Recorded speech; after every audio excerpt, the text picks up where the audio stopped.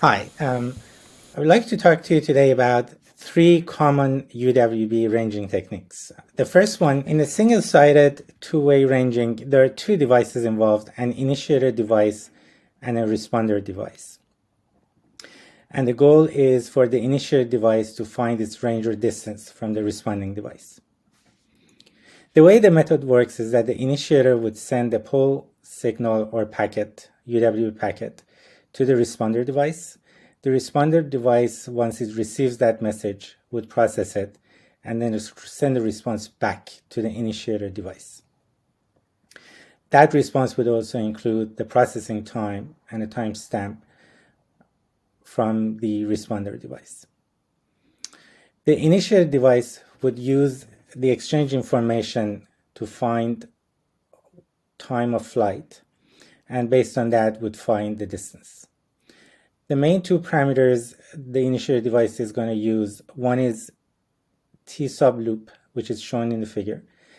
It's the time between when the polling signal was sent and the time that a response packet was received by the initiator device. And the second parameter is T sub reply as shown, which is the responder's processing time, which was sending a message to the initiator device. The initiator device then would use these two parameters as shown in the formula to find time of flight, which is the travel time between the signals from the initiator device to the responder or vice versa. Once TOF is calculated, then one can calculate the distance by just multiplying the time of flight by speed of light. One of the requirements for the single-sided two-way ranging to work is for the clocks of initiator and responder devices to be fully synchronized.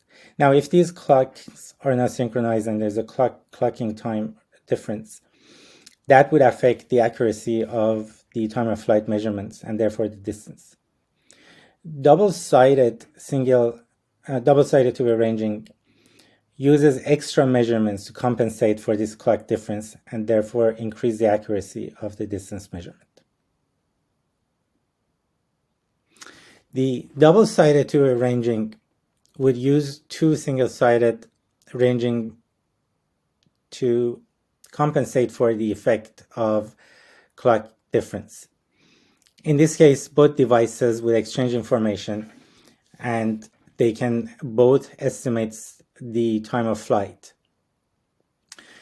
Then these measurements are used and the formula as shown to estimate the time of flight. By using these extra measurements, it can be shown that the time of flight measurements could be made more accurately and the clock difference effects can be compensated in the double-sided ranging. Now I'm going to be talking about time difference of arrival or TDOA technique. TDOA would require multiple anchors which are placed in known locations, and the goal is for an initiator device to find its location with respect to these anchors.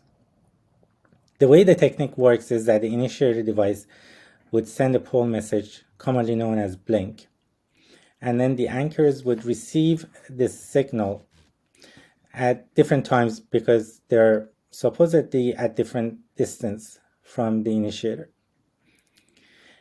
And the way the location of the initiator is found is that each anchor can use this time difference information